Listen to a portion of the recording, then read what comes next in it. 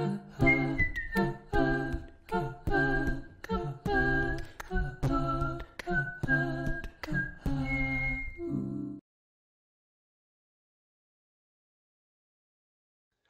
and welcome to the 8th and final video of the Edinburgh Guide to the PSA. This video will focus on Section 8, Data Interpretation. As a brief overview, this section assesses your ability to interpret the results of clinical investigations in relation to ongoing drug therapy, and then to make an appropriate change to one of the drug prescriptions based on the results. These questions comprise of 3 sections: a clinical scenario, the question, and 5 decision options. The clinical scenario is typically shorter and less detailed than the other sections, with a brief case presentation providing drug history and the background to question focus, which is the investigational data. Most of the time, the diagnosis is stated in the question, as the purpose of this section is to assess the ability to interpret clinical investigations. There is also the question, which will ask you to select the most appropriate decision regarding one drug which is part of the patient's ongoing therapy based on the investigational data. Finally, there are the decision options, where you are expected to select the most appropriate option. As these questions focus on making a decision regarding one drug, which is part of the patient's ongoing treatment, the answer options are all very similar and variations of the same drug prescription by dose and timing. Usually, there is also the option to make no change to the prescription, or to stop the drug entirely. Don't discount these options, as sometimes the correct answer can be to make no adjustments and to continue with the same prescription.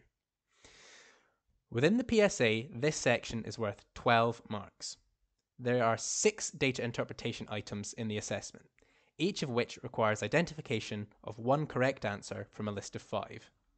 Each correct answer is worth 2 marks, with no marks being awarded for an incorrect answer. Core content typically assessed in this section includes interpreting the most common investigations encountered by a junior doctor. The investigations that are commonly expected to be interpreted and examined in this section are thyroid function tests, INR, urea and electrolytes, antibiotic monitoring, liver function tests, and blood lipids. Now that I've covered a brief overview of the section, I will now move on to walking you through some questions. Question 1. Here we have a 48-year-old man who is coming to his GP for a 3-month statin review. Adults started on a statin are all given a 3-month review to monitor treatment effectiveness and potential liver dysfunction. He was started on a prescription of high-intensity statin, which in this case was atorvastatin, 30 mg, once a day, by mouth, for the treatment of his hypercholesterolemia. He has a background of smoking but does not drink alcohol or use recreational drugs. Investigations provided are the values for ALT from his liver function test and total cholesterol and LDL from his lipid profile test.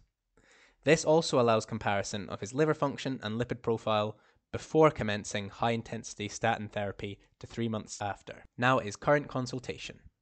Of note, his ALT is markedly elevated and around twice as high as the upper limit of normal, 76 units per litre compared to 41 units per litre. His lipid profile has improved since starting treatment, and he is now within the target range for both total cholesterol and LDL.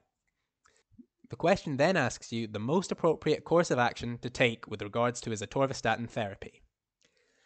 I now encourage you to pause the video to consider your answer. You may use the BNF to assist you.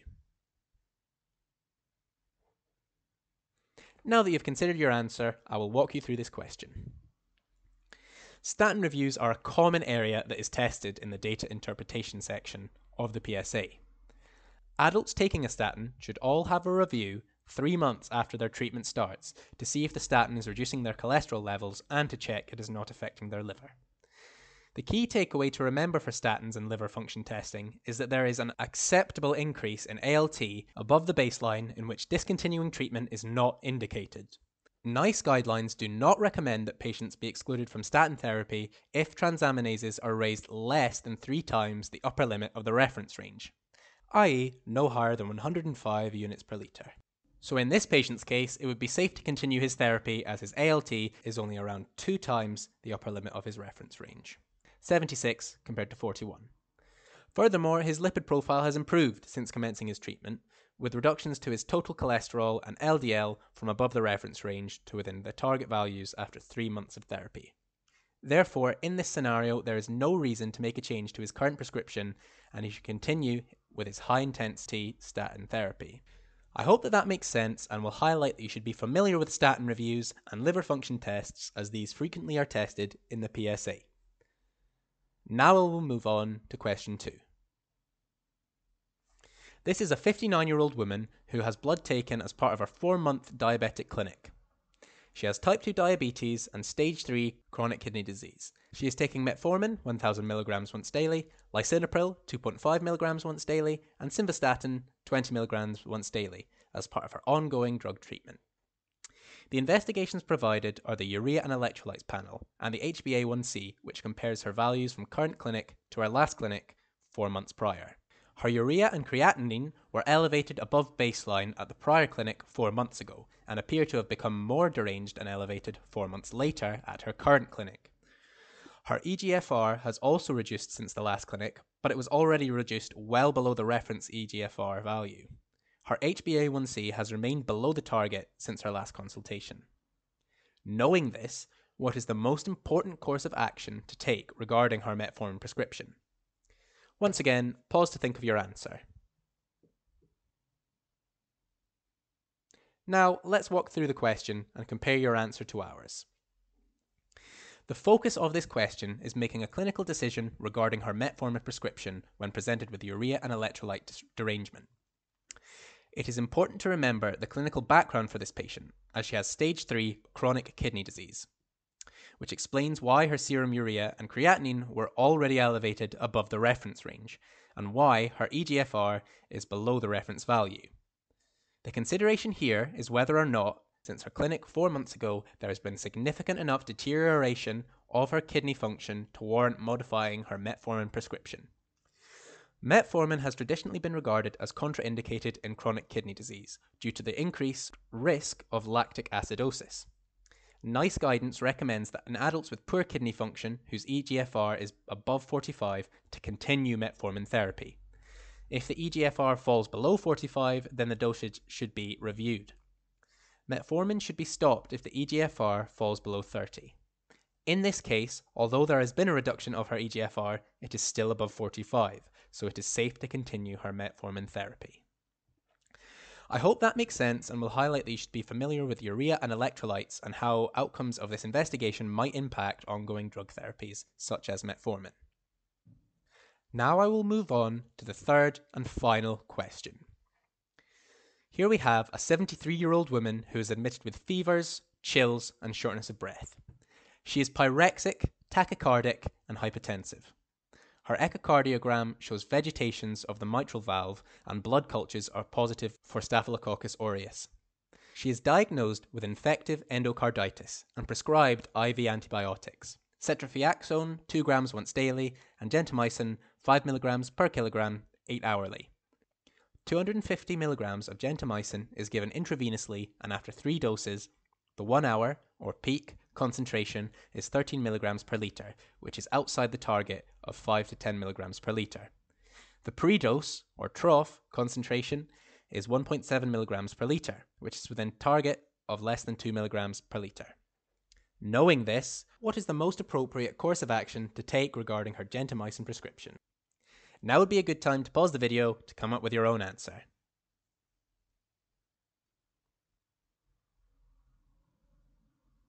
Hopefully you now have an answer, so let's see how you got on.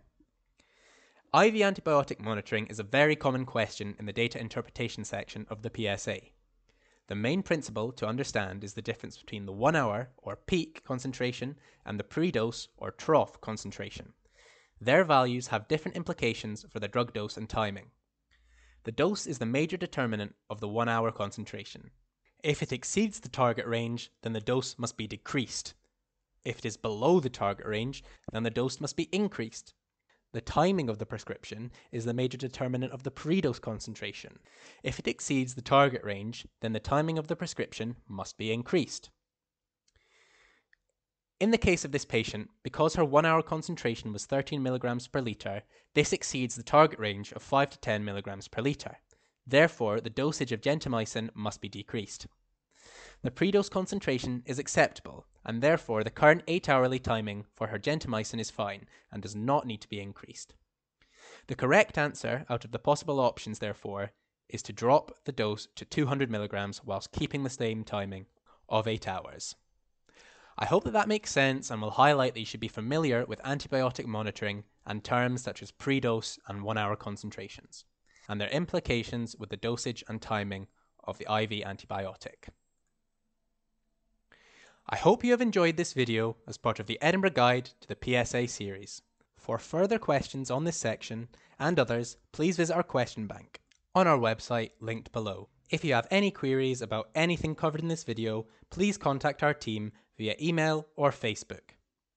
If you have a minute to spare, we would love it if you could complete the feedback form linked below in the description. Thanks so much for watching all of our videos. We really hope it helps, and best of luck to you in your PSA.